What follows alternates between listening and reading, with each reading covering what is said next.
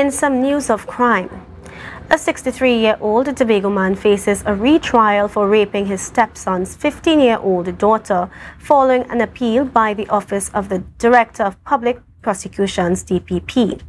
His identity was withheld due to his connection to the alleged victim and to avoid prejudicing his eventual retrial.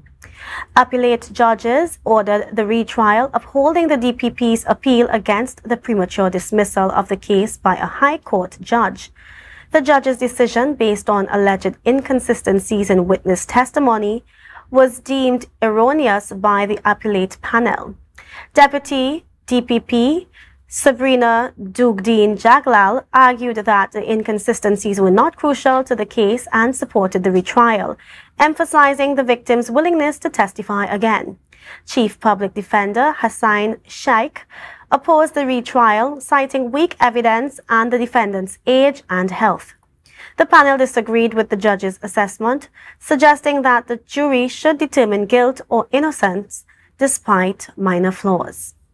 The judges ordered the case to proceed to trial by April 30th and reinstated the defendant's bail. The man is accused of attacking the teenager on July 9, 2012, while she was staying at his home.